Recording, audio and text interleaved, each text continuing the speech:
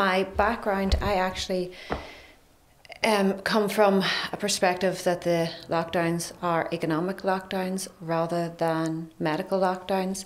I did study economics for A-level. My degree is actually in theology. I did theology at Trinity. I suppose that furnished me with the ability to be more of a critical thinker. I wouldn't put much credence into what I learned in either. I find that most of what I've learned came from independent research.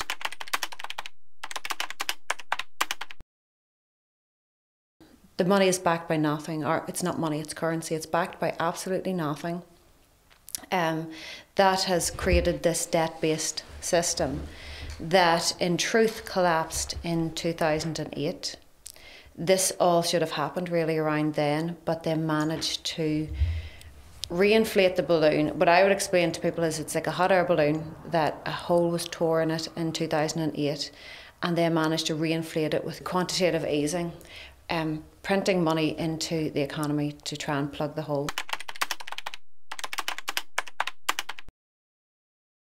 There's an ability, it sounds insane, but there's an ability that they can create money out of nothing and loan it to the government, who pay them back with interest. They're really only supposed to regulate the commercial banks. But the issue now is that in August of 2019, before this pandemic, the central banks decided to go direct. There was a meeting at Jackson's Hole, that's where like economists and bankers meet. They decided to go direct. Central banks were going to give you a digital currency. They were going to bypass the commercial banks.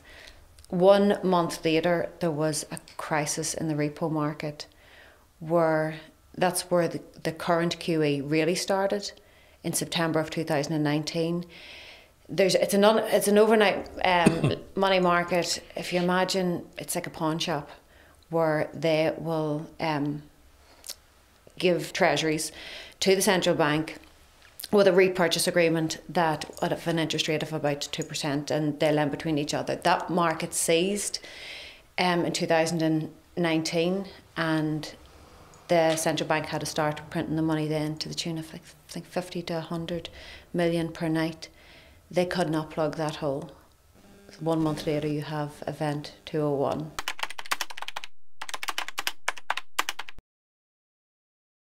People they don't really understand the concept of money. Money is goods and services in the economy and your labour. Currency represents money, but we have been fooled into believing that currency is money, and they're printing money out of nothing, especially right now. The money printed, there's been between 25 and 40% of all money in creation has been printed in this past 15 months. Money creation is inflation. People think inflation is an increase in prices. That's the consequence of inflation. So meanwhile, while they're doing this, money's worth more where it enters the market. I think it's the Cantillon effect. So where it's coming in to the market, they're buying up a lot of properties. I know that BlackRock currently own, I think, 53% of the asset-based mortgages in America. They're also buying up the properties. Lloyd's here have decided that they're going to become private landlords.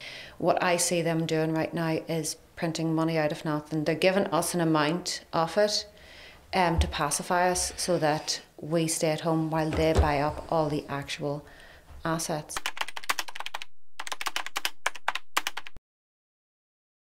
Richard Werner looked into this because there's a few theories of where money comes from, like in terms of debt.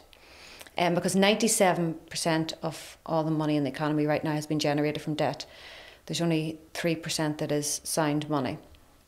So whether it's are loans created from money that's actually in the bank, that they're lending out money that they actually have, or is it fractional reserve lending?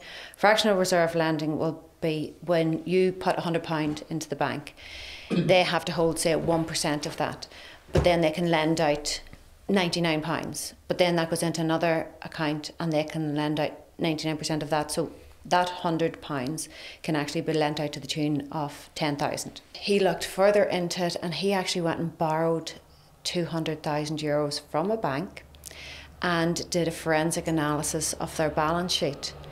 And it proves that that money was literally created. You created that promissory note and it was created there and then on that debt. Like, this is why house prices are so high right now, because for a bank to lend, for a commercial bank to lend for a house, it's pretty much a guaranteed loan. You're making money from nothing out of the interest. We are in a non-productive society because they don't lend to small businesses because there's that risk there. So they have created these asset bubbles by their actions and what they're doing. And I always find it interesting that people have this idea, well, I bought my house for 150,000 and now it's worth 400,000. It's the same house. I understand if you've done work to it, but if you haven't done anything to it, you are not any richer. It's this con that you actually are more wealthy because it's now worth 400,000. You're not. It's the same house.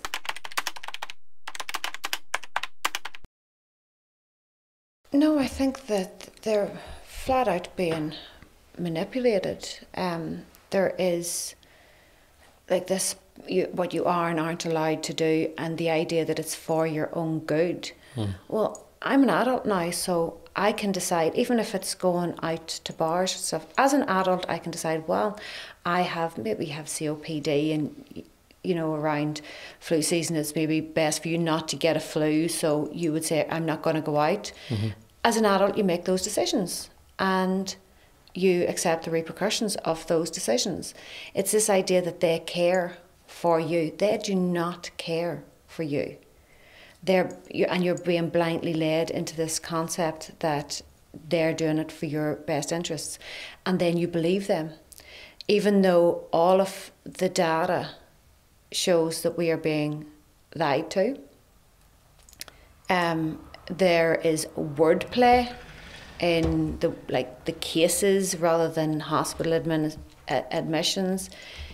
There's so much manipulation going on, even the way, if you go into Tesco's, I feel like I'm in a Darren Brown, the heist show.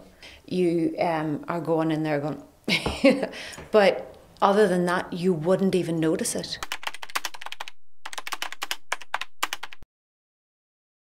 I do not have anything in the bank. If you have money in the bank, there's a few issues with the bank. There is the bail-in laws that come out in 2014 that should the bank collapse, your money will be taken. Your money is deposited into the bank. You're actually putting it in loan to the bank. So they own that money. People have this idea that that's my money in the bank. It's not. You have loaned them that money, and that's why you get, like, even though it's not 1% interest, it's still on loan. Should that bank become insolvent, you will be given shares of an insolvent bank. They actually only hold, I think, less than 0.5% of that. And even at that, you have to realise that the government themselves are on the verge of insolvency. If the government were to say, okay, so say that it's been inflated by 40%, there's 40% creation of all the money that's been created, 40% is created in the past 15 months. If the bank was to go, if the government was to say to you, okay, you have £10,000 in the bank, we're going to tax you 40% and take 4,000, people would be ratting in the streets.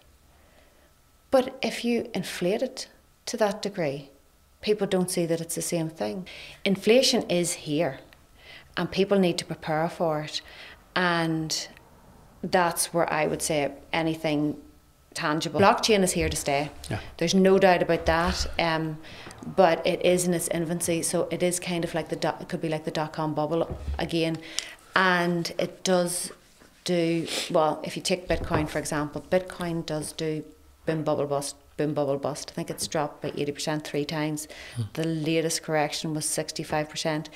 It has a mechanism to stabilise quantity, but right now it doesn't have a mechanism to stabilise value, so it's difficult to use it right now as a currency.